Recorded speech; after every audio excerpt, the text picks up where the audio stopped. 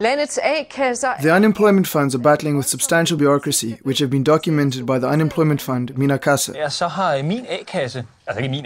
So, A-kasse has therefore illustrated this by printing out everything: the forms, the rules, the regulations. Regulations so extensive that it might be worthy of the Guinness Book of World Records.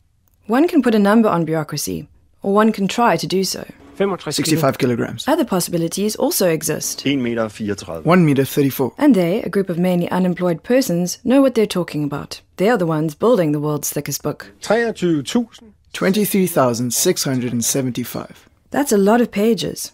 So their work will probably make it into the Guinness Book of World Records. The content for this is made up of the complete set of rules and regulations.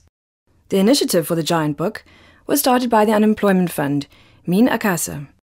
They will bring focus to the problem, a problem which is not unknown to the politicians. We can't afford to waste our resources or to have unnecessary bureaucracy. We need to get rid of bureaucracy. We need to deregulate. They have worked for about a week on the project, not a small or simple thing, given the weight and size of the operation. Today it is finally finished, the book written by politicians and bureaucrats, not a book for the bedside table. It's a bit heavy to take to bed.